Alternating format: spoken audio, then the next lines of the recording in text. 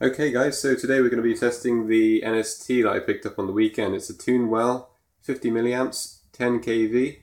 I've got it hooked up to the little spark gap I made at the moment, and it's also got a Jacob's ladder connected to that. So what I'll do is I'll plug it in,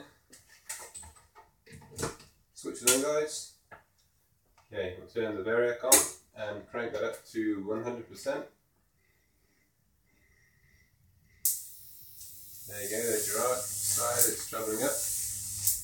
Probably don't quite make it to the top. Some of them do every now and again, but it's quite rare. As you can see, I've got a piece of plastic up on top there, and that is to stop the electrodes from wobbling around like they usually do. They're only made of 3mm welding wire stainless steel, so that pretty much stops that problem. So yeah, as you can see, that's working pretty well guys. It's getting up to about 75, some go up to 80, maybe 90% of the way up to the top of the Jacob's ladder, so that's pretty good.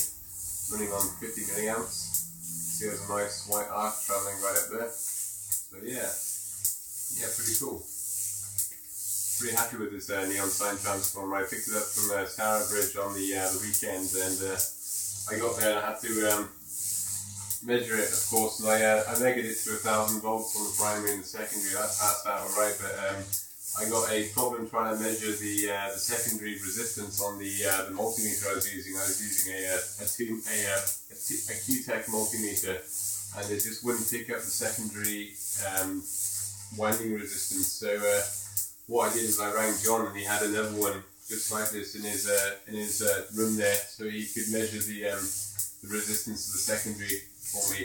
This is like a the way they work is they center tap on the secondary and 2 HT on either side, HT negative, HT positive, and John was able to measure that across for me. It was about 8k ohms across from negative to positive, and about 4 and a bit, 4 on the from the negative to the center tap, and then the positive to the center tap about the same. So what I did is I used my a fluke multimeter instead, and that was able to test those the same resistance on here to tell me that the neon sign transformer was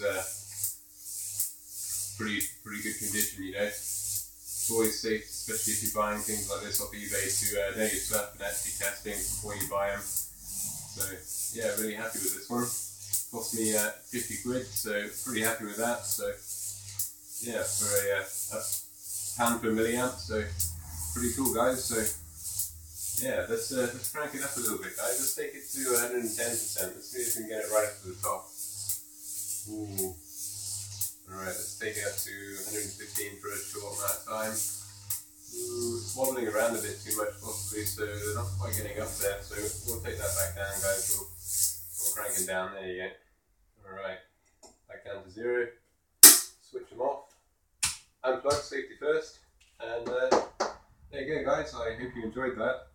Just a little quick test of the neon sign transformer I picked up, so pretty happy with that. It's the first time I've tested it today, since I've been busy on other stuff really, with John's variac and other bits and pieces really, so yeah, pretty happy with that guys.